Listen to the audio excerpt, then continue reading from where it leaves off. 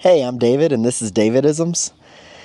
The weather here is a beautiful 83 degrees in Bluffton, South Carolina, and I may not have one of these every day, but the days I do, I hope it makes your day better. I'm going to try to do them every morning, but today I'm doing it in the afternoon, so we're going to roll with it today.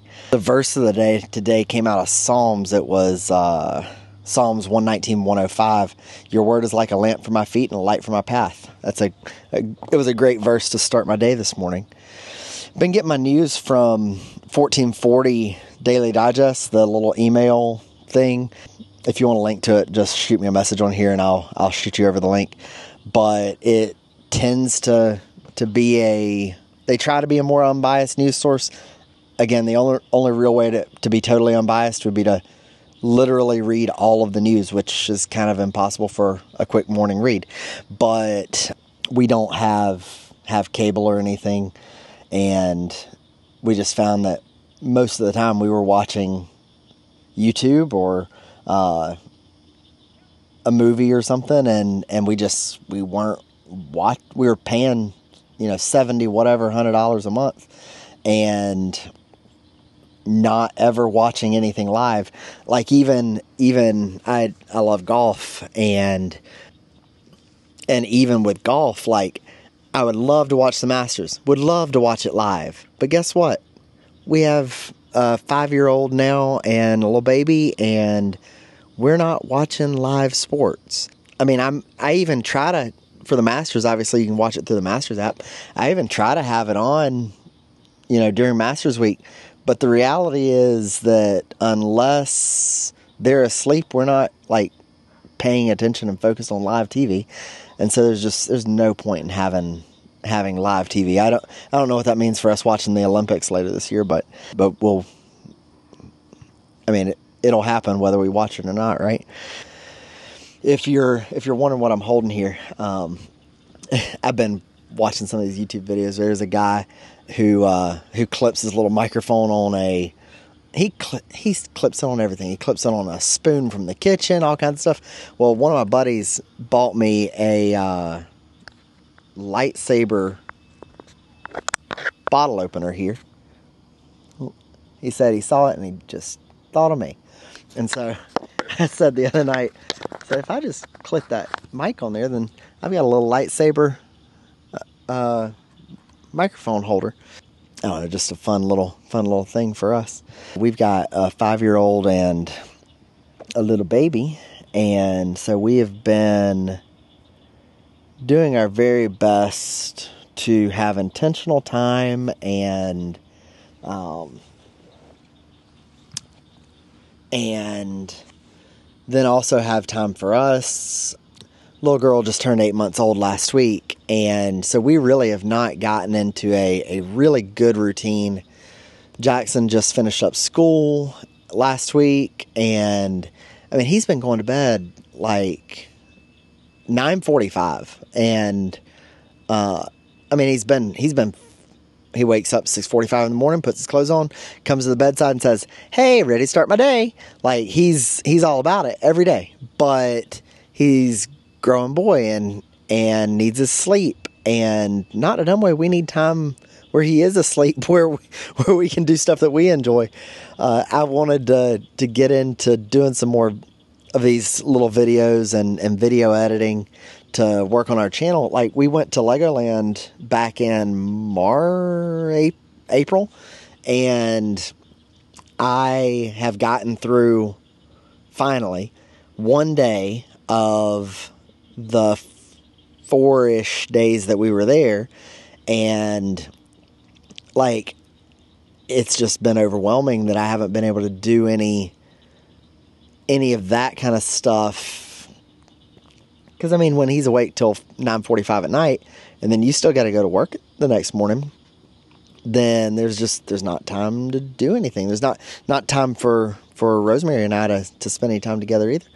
So we started yesterday. I put together a schedule for when I get home. Like this is what we're gonna do, right? And I actually, is this right to left or left to right? I'm trying to go left to right for y'all, but I might have done it backwards. Anyways, so I get home, Rosemary's got dinner ready, and truth be known, I love to cook. I wish I could cook, but Rosemary would like to have dinner ready. And so when I say Rosemary has dinner ready at 5 o'clock, that's what her preference would be, whether I'd made a plan or not. Now, this is a loose interpretation of what our schedule already was. It just puts time limits on stuff, and that, with the goal of trying to help us get through an afternoon. So 5 o'clock, I get home, we got dinner ready, we eat dinner, we got 30 minutes to eat dinner, and then we, as a family, we work on dishes together we should be able to knock out dishes in 10 minutes or so. Again, all of us doing it together, and this comes from, like, you read all the things, watch all the Instagrams and the YouTubes, and they say kids they don't care whether they're helping you do chores or whether you're actually sitting down playing a game with them on the floor. They just want to do something and spend time with you, right? And so we, as a family, we do the dishes together. We knock it out. And then we're going to move laundry over and fold a load of clothes. Tonight it was towels. And so we do that as a family together. And then as long as the house got cleaned up before Daddy got home, then, which it has been the last 2 days, then we go take a little walk around the block. It takes about 20 minutes to get around the block. And so that is the time that we would use to clean up if the house had not gotten cleaned up before Daddy got home. And then, so we get back from our walk, we immediately do bath, shower time, and try to get everybody's baths and showers done. Then book time, because Jackson loves to read books.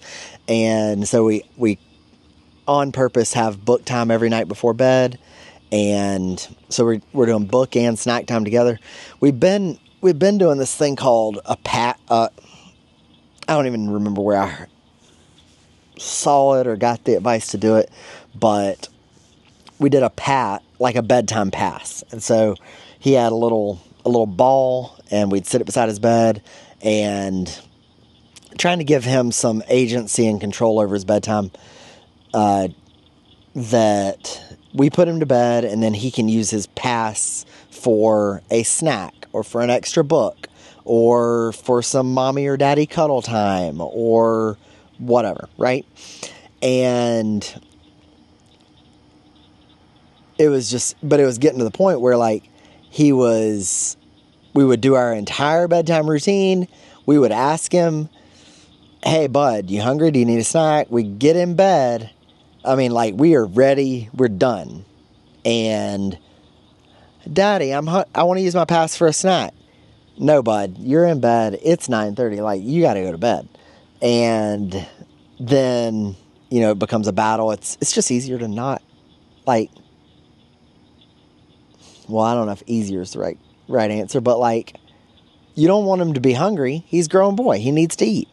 But at the same time, is it stalling when it's at that point of the night, right? So we are doing our book time and snack time together, and then we're just going ahead and planning we're going to do a snack every night. And that way he gets the extra calories he needs to get his belly full, and we're just knocking that out. Again, just doing it on purpose, right? And that's what this schedule is all about, is just trying to have everything on purpose. We have been slower than the schedule I made out last night and tonight. But last night and tonight, he has been in bed before or by 8 o'clock, which is just, like, again, compared to 9:45 at night, 10 o'clock, like, we got an extra 2 hours of our night back. We're winning at life, right? I don't hate it at all. So it may not work tomorrow, but now that I've talked about it. But it has really been awesome for us. I mean, I don't know. We're parents. We're just trying to do the best we can every single day. Do the best for them, the best for us, and so hopefully this gives us some more, and it makes our family time more intentional as well. Like I am probably most guilty because I've been at work all day, stressed and you know, in a head fog, and then come home and dinner is ready, and like, you know, I just want to sit down and watch some TV or something, and relax, and then, you know, it just, everything gets protracted. Like we don't, what's an extra 5 minutes? What's an extra 5 minutes of bath time? What's an extra 5 minutes of this, that, or the other? And it has been last night and tonight so much easier. So I hope it continues to work for us. Hopefully something I said in this little video here mattered to you, and hopefully a little bit of my Davidisms made your day better. All right. Well, y'all have a good night, and I don't have a catchphrase yet. Just remember, there's no problem so bad that you can't make it worse. Y'all have a good one.